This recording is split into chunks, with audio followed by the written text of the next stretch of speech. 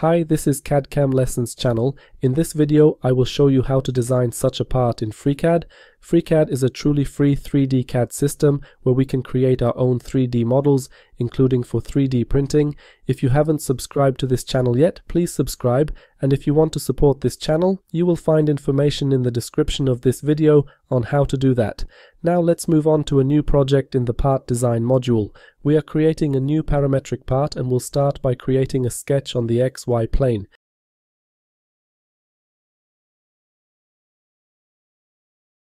Here, we will start by creating a rectangle. Select the centered rectangle command and check this option to create a rectangle with rounded corners. Place the center of the rectangle at the origin of the coordinate system and draw a rectangle measuring 50 by 50 millimeters and enter a corner radius of 20 millimeters. Hit enter, and we have something like this. Close the sketch and now let's add an extrusion of 20 millimeters and click OK.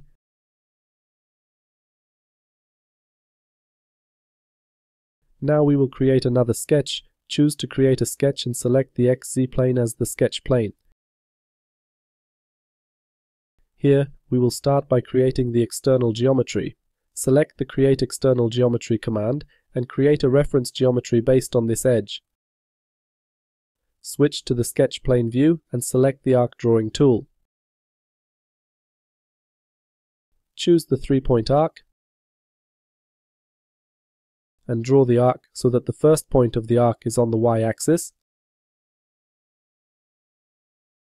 Then place the second point of the arc anywhere and roughly define the arc radius so that it looks similar to this. OK?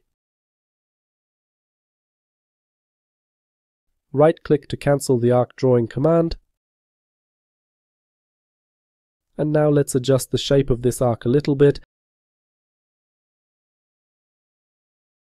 Let's do it in such a way that the center of the arc is placed on the y-axis. Select the center of the arc, select the y-axis, and choose the coincident constraint. Then place this point at the height of this point. Select these 2 points and choose the horizontal vertical constraint. OK? And here, let's do it in such a way that this point is placed on the x-axis. Select this point, select the x-axis, and choose the coincident constraint.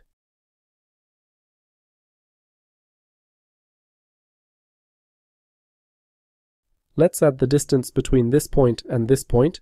Select these 2 points, press the D key, and enter 35 millimeters as the distance between these points. Right-click to cancel the dimensioning. I am creating this sketch in order to remove material based on this sketch by rotating the sketch around the specified axis. To perform this operation, I need an area from which this material will be removed. Here we have only the arc, so now I will select the polyline drawing command and create a polyline approximately like this.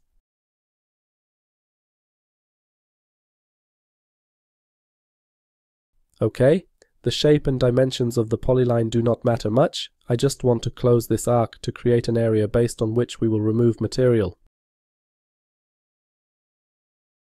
Now we close the sketch and select the groove operation to remove material by rotating the sketch around the specified axis. Here, by default, the vertical axis of the sketch has been selected as the axis to perform this operation. Click OK to confirm, and in this way, we have created something like this. Now, we will create another sketch. Choose to create a sketch and select the XY plane as the sketch plane. Here, draw a circle whose center will lie on the y-axis. Draw a circle with a diameter of 5 millimeters. OK, right-click to cancel the circle drawing command. Next, select the Create External Geometry command and create a reference geometry based on this edge. Right-click to cancel this command. Then select the center of the circle. Select this line and choose the coincident constraint to place the center of the circle on this line. Close the sketch and now we will remove material from the solid based on this sketch. Select the pocket operation and here, as you can see, nothing happened since the pocket is by default added in the other direction. But if we select the reversed option here, the pocket will be added. As the pocket type, choose Through All to create a through pocket, and click OK. While preparing for this lesson, I created a circle with a diameter of 10 mm, where the edges of the circle coincided with the endpoints of the fillets, and based on such a circle, I could not create a pocket.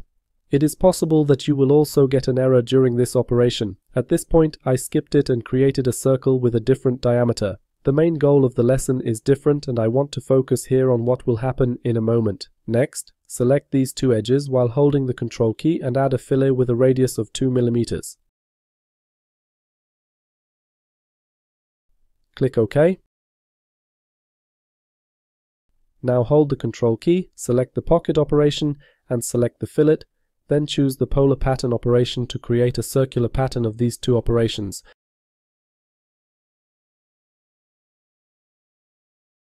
Enter 4 as the number of elements to create additional copies of these two operations. Click OK to confirm, and this way we created something like this. Now select the top face of the solid and choose the fillet command to create a radius here. Let's add a radius of 1 mm and click OK. Now I will show you an interesting trick. I will show you how to add an offset to the edge so that we create geometry that will be offset by, for example, 5 mm from the outer edge of the solid to create a pocket in this solid. We can do something like this by copying the entire solid. Here I select this solid, press Ctrl C. Now select everything, click OK. And then press Ctrl V to create a second solid. Now I select the first solid and press the spacebar to hide this solid. This solid needs refreshing, so I click this button to recalculate this solid. Now I switch to the draft module.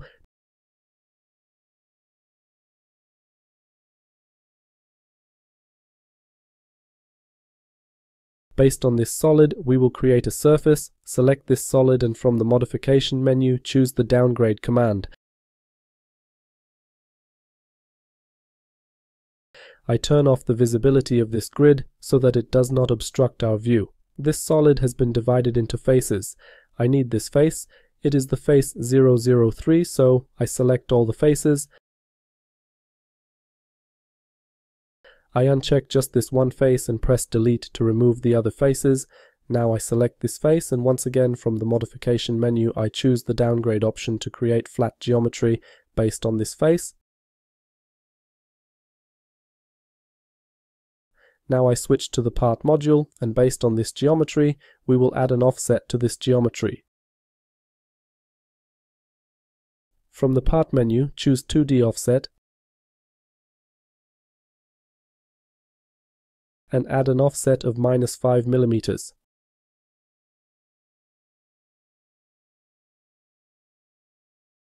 Click OK, and we have created such geometry.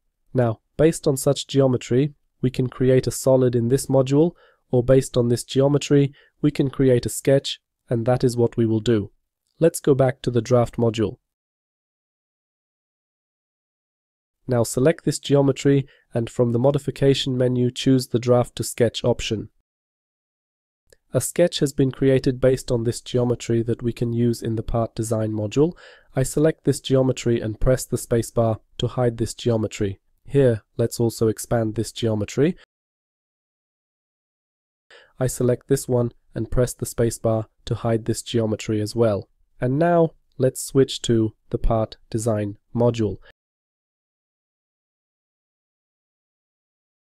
If we want to use this sketch in this solid, we need to drag this sketch to this solid, so we drag and drop this sketch to this body. Now this sketch is in this body.